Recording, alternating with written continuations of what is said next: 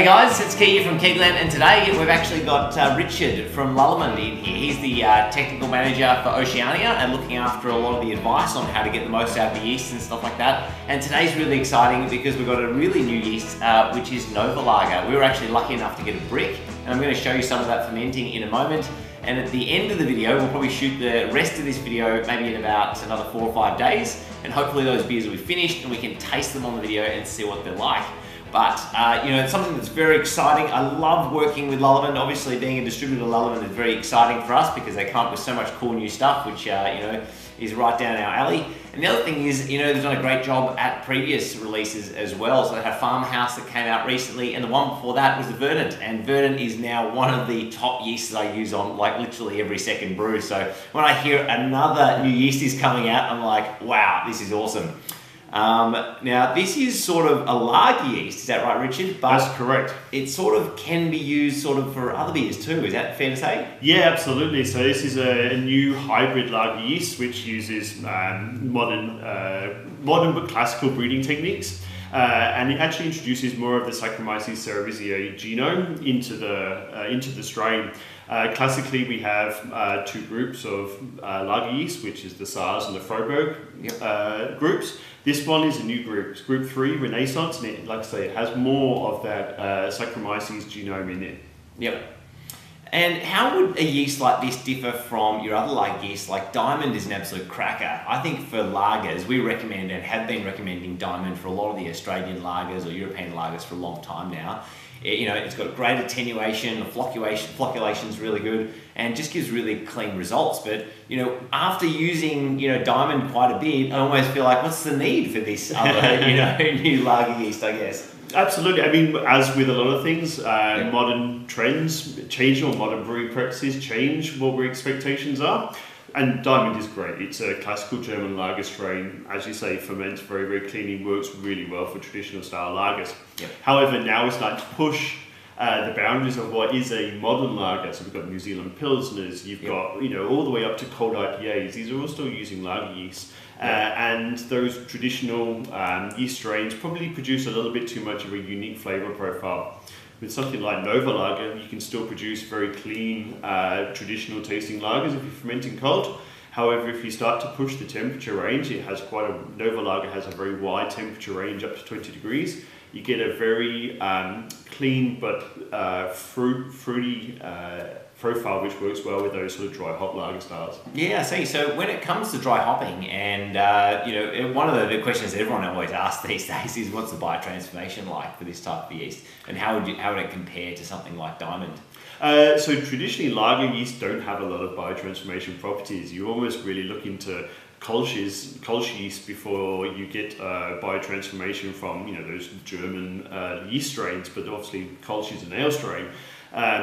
NovaLager is very different. NovaLager has actually got a fair amount of beta-glucosidase activity, so it's releasing those bound glycosides, releasing those you know, fruity aromas that are really going to get more from your dry hop. Yeah, great. So we can actually make you know, things like lagers and pilsners, but then add a little bit of dry hop and get a really good bang for our buck, I suppose, out of that. Absolutely. I've personally brewed pilsners with a tiny bit of like Saaz or Cascade dry hop, and they taste fantastic. Reminds me of one of my favourite beers out of Germany. Yep. Now, reading the material, one of the big things that you guys are talking about with this yeast is the fact that it has extremely low sulfur levels. Is that right? That's correct. So for NovaLager, as we did with Farmhouse, we partnered with Renaissance Bioscience, and they have a patented non-H2S strain, which is part of the breeding program. And when that's bred with the classical Saccharomyces ebayanus, then we get the lager character, but we actually remove the ability for it to produce H2S. It also produces very low diacetyl as well, which was a pleasant surprise, but it's something that is very key for producing good, clean quality lagers. So it sounds like, you know, looking at this yeast, one of the major advantages, really, really clean results, but we're able to ferment faster and cleaner. So, you know, we're able to sort of really push through those lagers very quicker than what we have been in the past. And because you don't need to, well, I might be jumping too much, but would it be fair to say you don't need a long diacetyl rest in this type of yeast? because of that low diacetyl produced in the first place? That's correct, and we would always recommend a diacetyl rest. It's always a good thing to have as part of your practice. Absolutely, but with this strain, the valine utilization, which is usually how we categorize when it's going to have a low diacetyl production.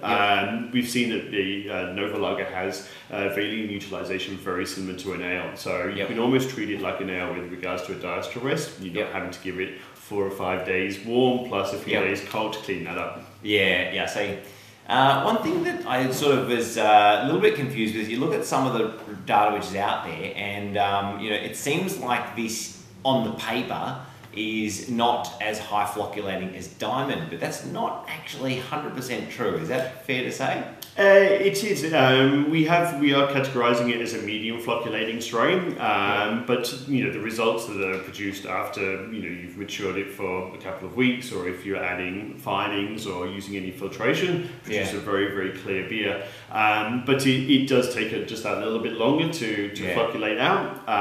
But that's not really of a concern if you're doing a nice maturation period too. Yeah, exactly. So if you are looking at the spec sheet, it's probably worth noting that if you're comparing it with something like, I don't know, Diamond, which has high flocculation, this, if you leave it for as long, will have equal levels of flocculation. Is that fair to say? Absolutely. If you're trying to turn it around very fast, you may have to use some finings or some filtration just to get that clear beer faster. Yep. How exciting. Anyway, let's go out and have a look at a couple of fermenters. I'll show you it actually fermenting. We were a few days in. I actually did an IPA and also did a Pilsner. So basically straight Pilsner malt, and also put in some carapils, so really, really basic Pilsner recipe, which I've chucked it in. And also got a IPA, which is actually one of our Fresh Cube Fresh Wort kits, and I actually dry hopped it with a bit of Eclipse, doing a diacetyl rest. But I did 2 different beers. I've got one which is being fermented out, the bulk fermentation process at around about sort of 12 degrees. And the other one for the IPA, I did at 18 degrees. Now both seem to be fermenting really well. The IPA, even after 5 days, came right down. So let's go out and have a look at the fermenters, and I'll show you the yeast in action, I guess. Excellent. Let's do it. Okay. All right. Good one. Okay, so I've actually got an IPA, as I was saying before. This is one of our Fresh Wort kits, which we put into this triconical. So we put down a double batch, so it's got about 40 litres in there or so.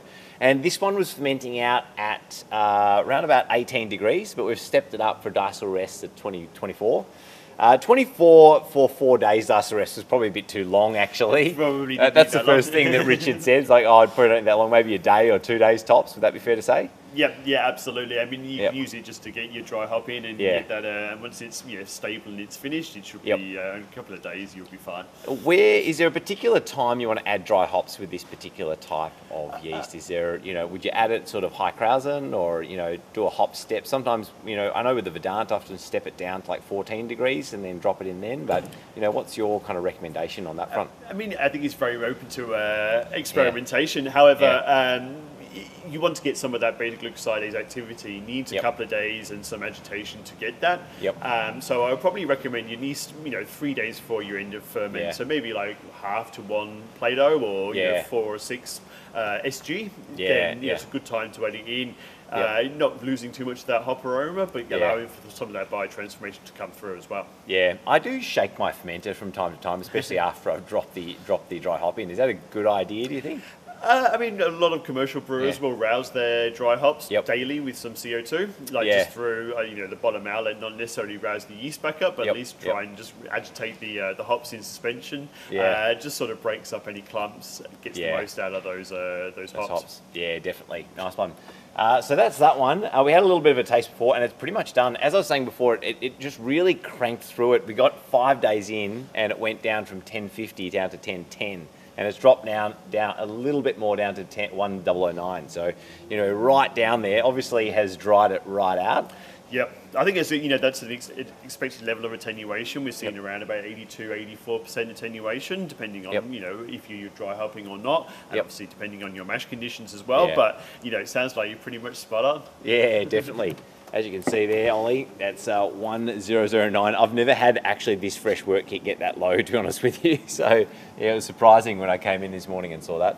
Now, this is the Pilsner. Yeah, this one, I only just dropped this down a few days ago. So, the Pilsner now is sitting at 1038. So, it started off at 48, I think. Yeah, so we're only a few days in, but you can see there's a lot of activity in there. You know, you were mentioning with the pitch rate, it's a little bit different to diamond as well. Is that fair to say? Yeah, absolutely. So we're seeing with this, because of its extra Saccharomyces genome in there, it's got more robustness, and it has the fermentation kinetics that are very similar to an ale yeast. And as such, the pitch rate reflects that. So with diamond, we recommend around about 100 grams per hectoliter, or 1 gram per litre for, you know, a standard, what we say, a standard strength wort, around about, you know, 1044, 1048. Yep. With the NovaLager, we're actually recommending 0.5 gram per litre, or, you know, 50 grams per hectolitre. Yeah, so okay. it's almost half the pitch rate that we would use with diamond, and that's reflected across the temperature range as well. So if you're fermenting at a higher temperature, then you need a lower pitch rate. If you're fermenting at the colder temperature, then you need a slightly increased pitch rate. But it's still around about 50% of diamond and a lot of other dry lager yeast as well. Yeah, I see. So it is a little bit more expensive than I think diamond, but then you're getting better bang for your buck in the fact that you can use less. That's correct. That's correct. Yeah, nice one. All right. Well, let's wrap it up there, and then in a few days I'll whip some of these out, have a bit of a tasting, and we'll do the tasting on the video, and that's it. So this Fermzilla 55 litre triconical has been in the fermentation chamber for 5 days now, and as you can see, the gravity has got right down there. So I'm sitting at 1.014, so it's come down really fast, and that's why I've brought it forward. I actually made a fermentation profile, uploaded it to the RAPT portal, called the Nova low temperature profile, sitting at 12 degrees. And actually the profile had another 3 more days before the temperature stepped up to 14 and gradually built it up to 18 degrees. But I've basically fast forwarded a few days because I'm almost at terminal gravity already. And now, yeah, we're just going to drop these dry hops in and see how we go.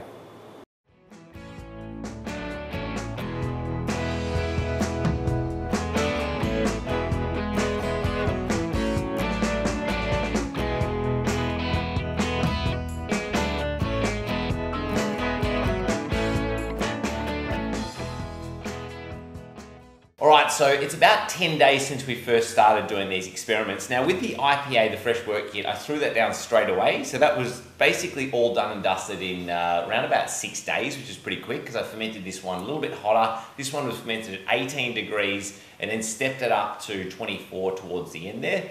I'm going to put these on the RAPT portal as well, the temperature profile. So if you wanted to repeat these exact tests that we've done, you can do that. This one will be called Nova High Temperature Profile, and this one will be Nova Low Temperature Profile. Now with the Pilsner, I actually brewed that one myself on the Brewzilla 65 litre. So this one took a few days later to get into the fermenter, so it was a little bit staggered, I guess. The Pilsner here, it was fermented more or less in about maybe 6.5 days or so.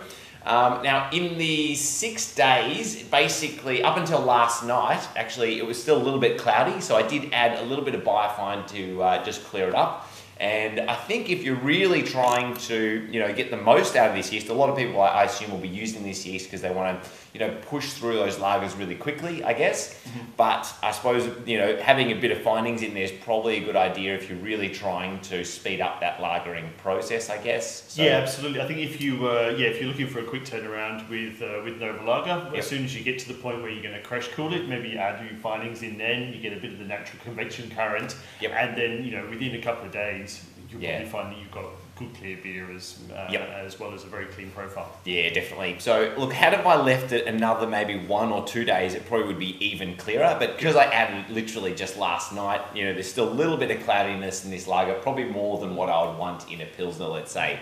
But anyway, let's have a bit of a taste and see what you think. Now I did add a little bit of Pacifica hop, not a lot, it was only about like just under 1 gram per litre in this one, so probably a little bit of that citrus notes come through in this one that I kind of get. Yeah, a bit of citrus, a bit of herbal, you know, that sort of little noble hop which you'd expect from a Pilsner, which, you know, is very, very pleasant. There's a tiny bit of what I'd say is like a struck burn match, a little bit of SO2, so something that we would expect with NovaLager, although we're not producing any H2S. Yep. Because of the parentage, you will still Yeah. get some of the other sulfur compounds, so there'll be a Yeah. little bit of SO2, Yep. which all yeast produce, Yep. as well as maybe some DMS from your lightly kiln malts that you use in pilsners. So Yep. there's probably a little bit of sulfur compounds in there, but Yep. certainly none of that.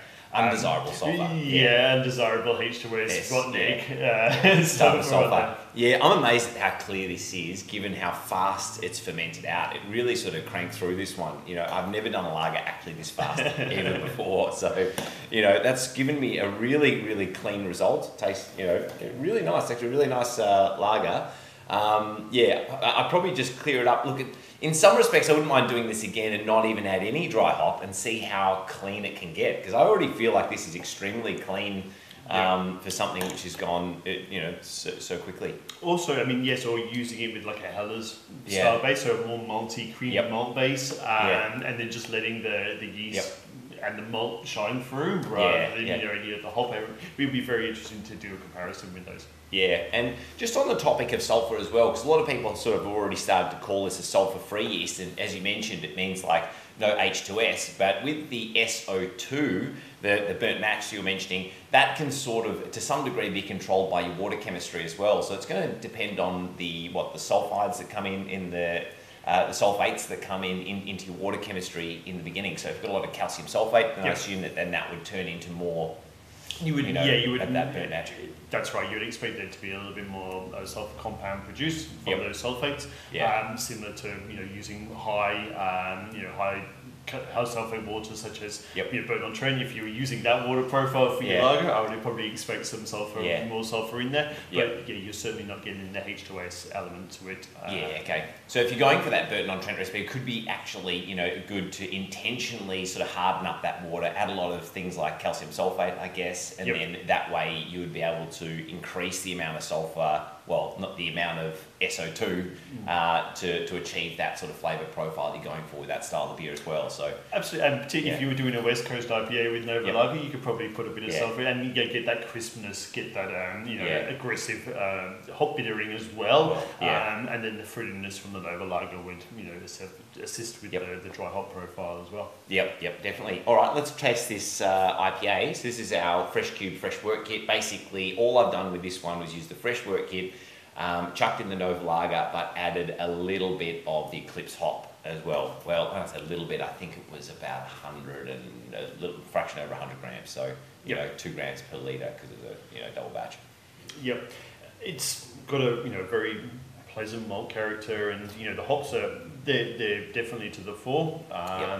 And you've got a little bit of that citrus, a little bit of, Eclipse is probably more tropical fruit, but this has definitely brought out a bit more of that citrus from the Eclipse, which we'd really expect to be a result of the bio-transformation side of it. Again, very, very clean, really clean on the palate. Yeah, really clean. Not too much ester. There is definitely ester in there. There's definitely a soft sort of sweet red apple. But probably not as much as you would expect from. Definitely not as much as something like Verdun. Probably on par with BRY 97 in terms of its ester profile. Still very, very clean and allows the malt and allows the hops to shine through. Yeah, definitely. So it's kind of fantastic. It's amazing to see that a lager yeast is so versatile. With temperature, so it can be fermented at cold temperatures at like 12 degrees, and then way up to this one was sort of between 18 and 24 for this profile, and still give us really great results. So I suppose for those people who don't have a lot of temperature control, I imagine this is probably one of those yeasts which is going to be really great, especially because a lot of customers, I think we've noticed that the things like the Quake yeast have taken off in sales really well, but I do find Quake sometimes has a bit of a kind of a bit of a twang to it, I guess, in the flavour. It's not super clean. Yeah, they do produce a bit of like an acidic flavour profile. They have, and they, for Voss, Kvike has that sort of quite sharp bitter orange profile, which is very desirable for some of the IPAs, particularly if you use it for a hazy.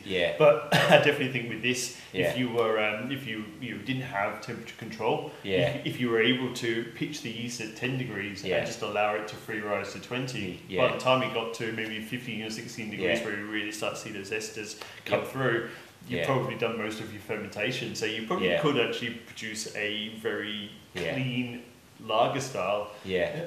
Without temperature control. Yeah, totally. So look, I think it's going to be a great yeast for a lot of home brewers, giving really clean results, good level of bio-transformation.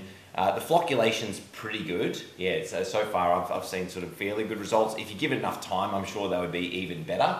Yeah, probably the only beer I probably wouldn't really use this is probably a hazy because of that as well. So probably wouldn't really probably use it in that way, but still very versatile for, you know, ales, especially if you want them to flock out quite well, and lagers. And those beers which you're adding, you know, a reasonable amount of hop to, because it's like got that bio-transformative properties. Yep. So yeah, and that's typically, as you mentioned earlier on in the video, you know, that's not typically, you know, something that a lager yeast would have as well. So yep. You know, if you're using a traditional lager yeast and trying to add a lot of hops, you're probably not going to extract a lot of those hop aromas. So you're going to have to sort of be either more heavy-handed with the hop, or you're simply just not going to get as much out of it. So that's right. Yeah, really versatile yeast, and I think like it's right on trend as well, because like there's very few of our customers are not adding hops, a lot of dry hops and stuff like that into their beers these days. So yep. You know, I'm really excited to see how this one goes. Is there anything else, any other tips or anything else that we should mention? Oh, actually, one thing that's probably worth mentioning is we played around with a little bit of pressure as well. Yep.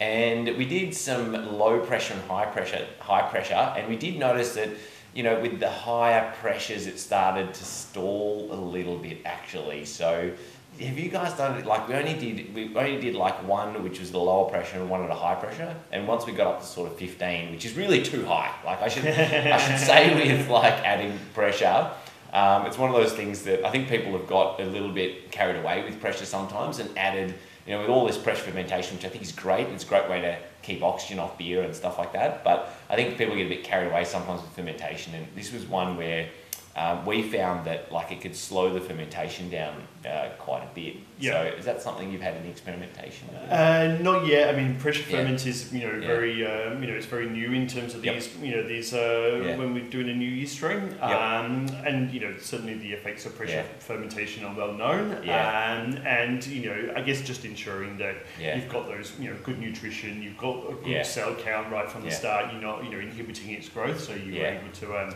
Yep. you get a good Yeah. fermentation overall. Yeah. But yes, I mean, certainly 15 psi is probably Yeah, it was the too top much. end of the range. We also did a few PSI, like, you know, 3 or 4 PSI, and that actually worked quite well. So I think it's one of those things that, like, you know, using a bit of pressure is a good thing, but certainly too much of a good thing is a bad thing.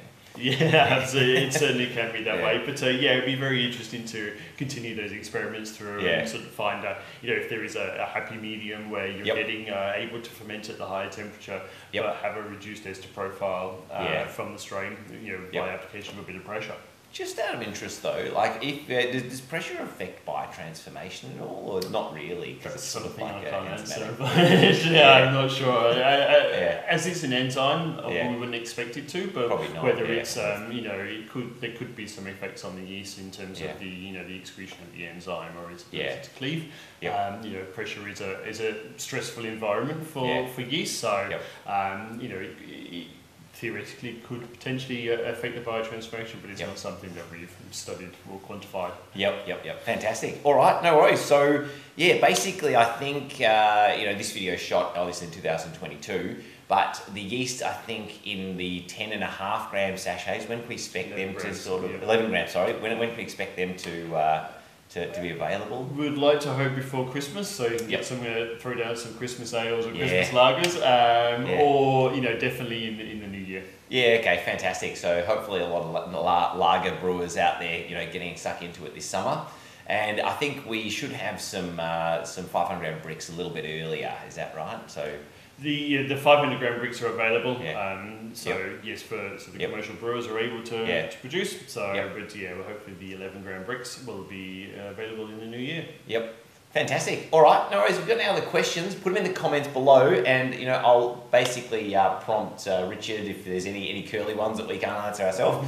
And of course, if you want to hear more about all the cool new stuff that's coming out, subscribe to this video. So bottom right hand corner, hit subscribe now. And of course, we've got our Facebook Homebrew Community Group. You can join that one as well. Anyway, thanks so much for that, Richard. Like, awesome to try out this new yeast. Super excited to see how it goes. I think it's really applicable to a lot of home brewers, this particular strain, because it's going to make you know, doing lagers really easy, which typically in the past is quite a tricky type of beer to make for a lot of customers, because you know, they have to, you know, traditionally have to monitor and control temperature really accurately and stuff like that, and I think this will just make it so much easier. So yeah, so thanks so much for that, and yeah, I'll see you guys next time, I guess. Catch you soon. No worries. All right, bye.